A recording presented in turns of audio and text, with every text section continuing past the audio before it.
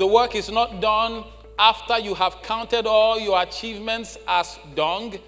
You ought now to press towards the mark for the prize of the high calling of God in Christ Jesus. Tell your neighbor, press. To win the prize, it is important to know what game you are in and what the rules of that game are. What are the goalposts? Where am I running towards? I want you to imagine quickly a football match without goalposts.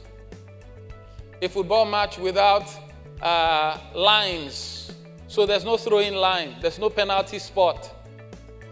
Imagine a 100-meter race, or imagine a race with no finish line.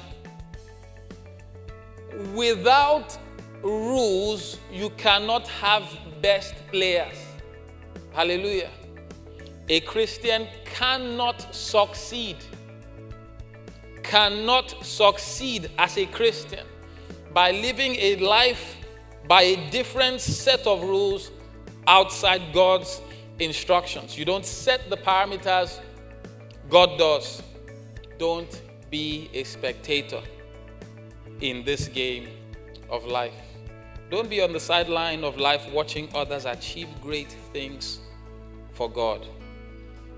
Paul said, lest after I have preached to others, I myself should be a castaway. So he said, I bring my body under. I bring it into subjection. I discipline myself. I run for the race. I box like someone with a plan. I play like someone who knows what the game is and knows where the goalposts are.